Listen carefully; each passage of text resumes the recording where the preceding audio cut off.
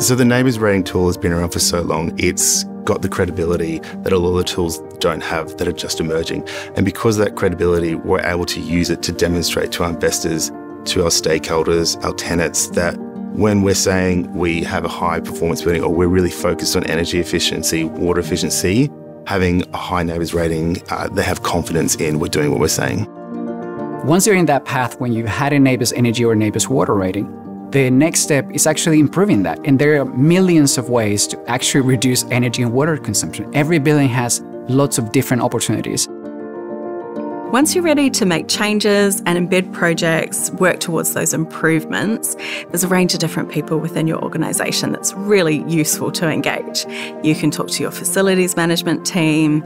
You want to get procurement involved. You want to get your staff who are actually using those spaces or equipment and talk to them about the changes that you're making, how they can be involved, what improvements they can make.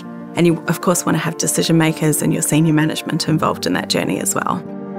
We basically lean on, industry experts. We'll come to NABERS, we'll go to our independent assessors, and we'll just try and basically work through any challenges we face along the journey.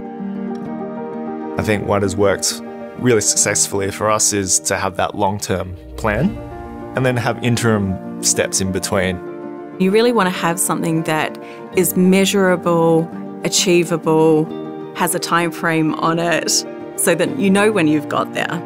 So what we're doing at the moment is creating that national framework so buildings can consistently measure, compare, set targets, and demonstrate to their clients, investors, that they are actually reducing their emissions meaningfully and consistently. And if we do that, if we can unlock a lot of energy savings in the next 20 years in buildings, it means that we're making the race to net zero shorter. So keep reducing your energy consumption because it's going to help the whole of Australia decarbonize a lot faster.